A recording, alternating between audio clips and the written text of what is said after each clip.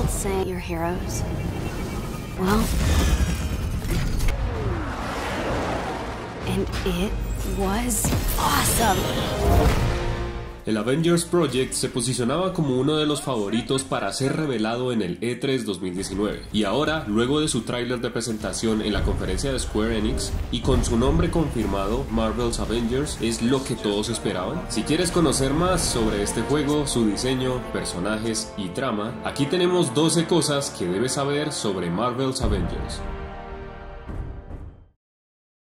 Número 1. La historia de este nuevo juego de los Vengadores es la visión que tiene Crystal Dynamics de los personajes icónicos de Marvel, y no es una trama que relata acontecimientos canónicos de los cómics. Fue específicamente creada para el juego como tal. En lo que pudimos ver hasta ahora y según Sean Sky, director creativo de Crystal Dynamics, la historia comienza en San Francisco en el día A, en el cual se celebra la apertura de los cuarteles de los Vengadores en la costa oeste. Cuando el Helicarrier empieza a sobrecargarse con una rara especie de fuente de energía, un intento de robar esta tecnología resulta en un caos total. Culpados por la tragedia, los Vengadores fueron considerados un peligro para los ciudadanos y se separaron, además de que el Capitán América en momento de la explosión se encontraba dentro de la nave y parece ser que fue dado por muerto. 5 años después, una nueva amenaza aparece y la única opción de detenerla sería reuniendo a los Vengadores de nuevo. Aún no se confirma cuál es el villano en específico del juego, pero en el tráiler del E3 tuvimos un vistazo a villanos como Taskmaster y Abominación. Aún no se tiene muy claro cómo va a funcionar el juego en cuanto a desarrollo de historia y espacios. Por ahora se supone que va a tener múltiples misiones principales y secundarias, con movimientos y gadgets desbloqueables para cada personaje. El mapa principal sería en San Francisco, Nueva York o algún estado diferente de Norteamérica, pero no está confirmado si sería mundo abierto. Pero es poco probable. Según los desarrolladores del juego, los Vengadores irían transitando de diferentes locaciones a otras, así que sería un poco complicado pensar en un mundo abierto con tantas posibilidades de locaciones diferentes. Y probablemente nuevos personajes se irían uniendo al equipo a medida que se desarrolla la historia principal. Número 2. Podremos jugar ya sea en solitario o cooperativo como cualquiera de nuestros héroes favoritos de este grupo, que hasta el momento se han confirmado Capitán América, Thor, Hulk, Black Widow, Iron Man y Ant-Man. Y Ojo de Halcón, pues otra vez se olvidaron de él. Número 3. El diseño de los personajes y los actores que los interpretan no son los mismos que las películas de Marvel Studios, y esto en un principio molestó a mucha gente ya que esperaban por lo menos las voces de los actores de estas películas, ya que se han encariñado mucho con los personajes gracias a sus actuaciones. Los actores que los interpretan son diferentes, los diseños son diferentes y la historia es diferente. Número 4. Los actores que interpretan a los héroes son Troy Baker como Bruce Banner, que por cierto también interpreta a Joel en The Last of Us, Jeff Shine como Steve Rogers, Travis Willingham, la voz de Wilson Fisk en Spider-Man PS4, hará el papel de Thor, Laura Bailey, que antes ha interpretado a Kate en Gears of War 4 y ahora en el 5 que está próximo a salir. Ella le dará vida a Black Widow y Nolan North como Iron Man.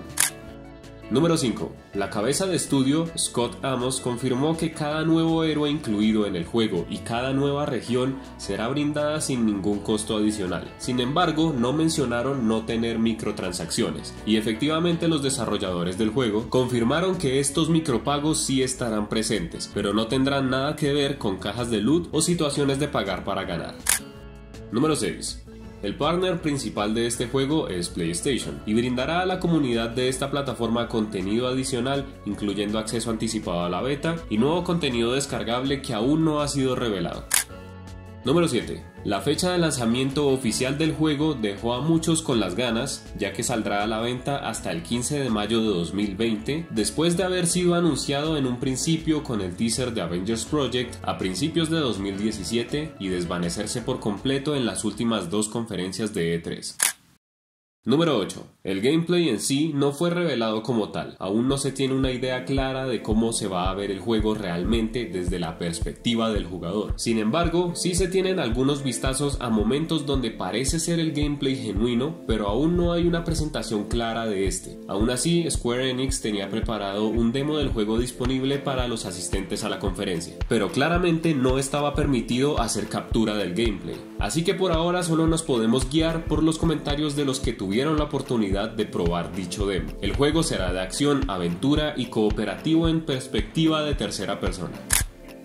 Número 9.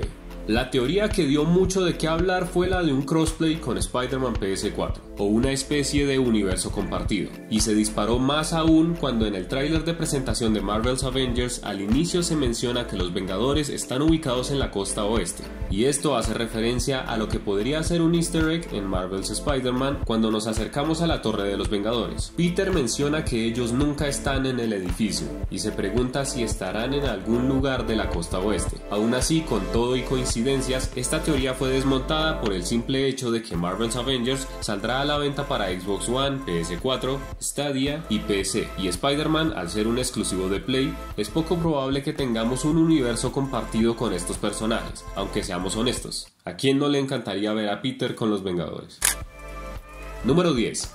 El sistema de personalización de los personajes funcionará a partir de 3 categorías principales de cambios: habilidades, armamento o accesorios y cosméticos, que serían como cambios de aspecto que solo afectan a cómo se ve el personaje. La categoría de habilidades consiste en desbloquear nuevos movimientos, mejorar esas habilidades e incluso personalizarlas. Cada personaje tiene una lista de movimientos definida y única. Esto quiere decir que mientras uno de los héroes puede desbloquear nuevos combos, el otro podría desbloquear diferentes armas. Ahora, hablando del equipo de combate o accesorios, estos nos brindan habilidades activas, pasivas y atributos. Sin embargo, solo afecta a esos patrones de combate y no a la manera en la que te ves. Para eso está la categoría de cambio de apariencia, en donde podremos alternar entre diferentes skins y trajes para los personajes.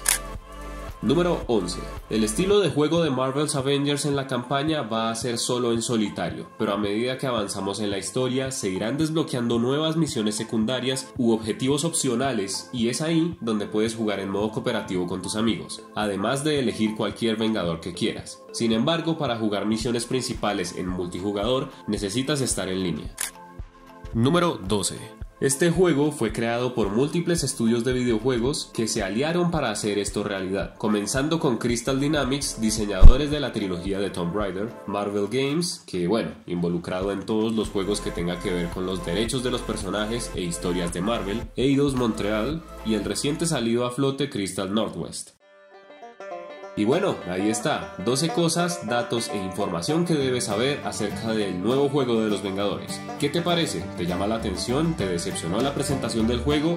¿O te dejó con ganas de más? Yo aún no tengo una opinión clara, ya que siento que no tuve suficiente contenido para dar comentarios al respecto. Pero hablando en serio, ¿qué le hicieron al Cap? Recuerda que te puedes suscribir totalmente gratis al canal si te gustó el video, dejar tu like y activar la campanita de notificaciones. Muchas gracias por ver, eso fue todo por hoy y los estaré viendo en un próximo video. Se me cuidan y vemos.